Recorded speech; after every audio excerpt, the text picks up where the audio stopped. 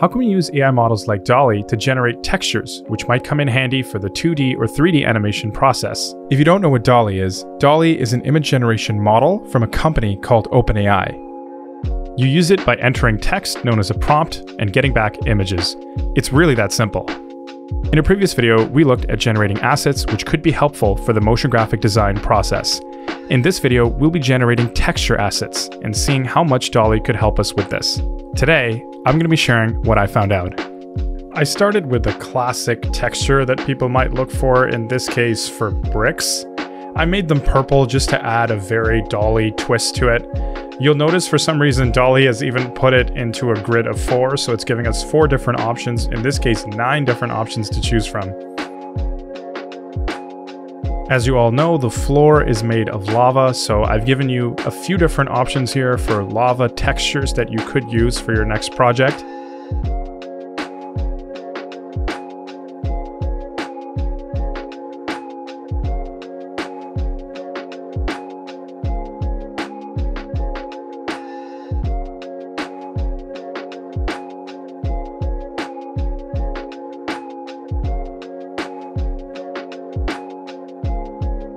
I thought I'd switch to something liquid, something refreshing. Now, I'm not sure if you could use all of these textures because they include the bubbles at the top, but I still think they're very interesting, photorealistic ones for sure.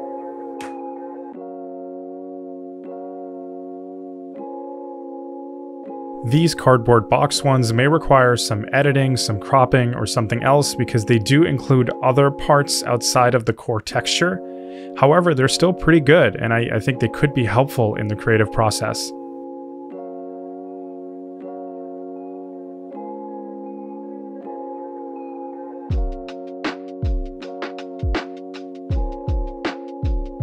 Next, we'll be looking at the penny. Now, I don't know if you could use these as a texture because they have the emblem built in. However, I included them in this video because of the level of detail and the feasibility of all of these texture assets. Maybe they could be edited in Photoshop with the clone stamp tool or something. I still think they could be helpful. Next, along the lines of 3D animation, 2D animation, game development, maybe film, let's get some sci-fi floors, the texture for those. I like all of these. I like the color scheme used, I like the level of detail, and I like just sort of the theme of all of them. They're quite fitting.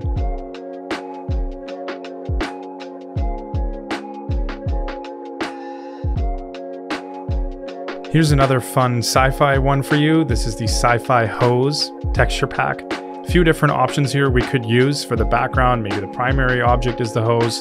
It's really exciting.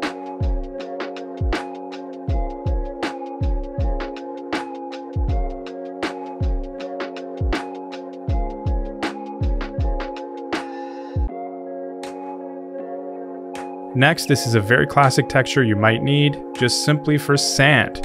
And you see how it's given us a few different options, maybe with different lighting conditions, different parts of the world. I love the detail of these. They all seem very handy. I would use these right away.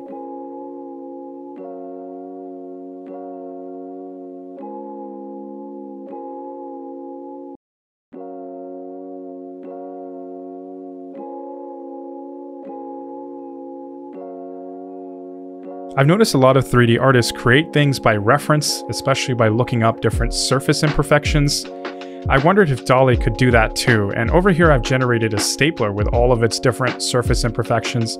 This could help and be very handy in the creation by reference for 3D assets. We've got the motorcycle helmet here. Notice all the details DALL-E is including. This could help enhance the quality and photorealism of your 3D assets in the future.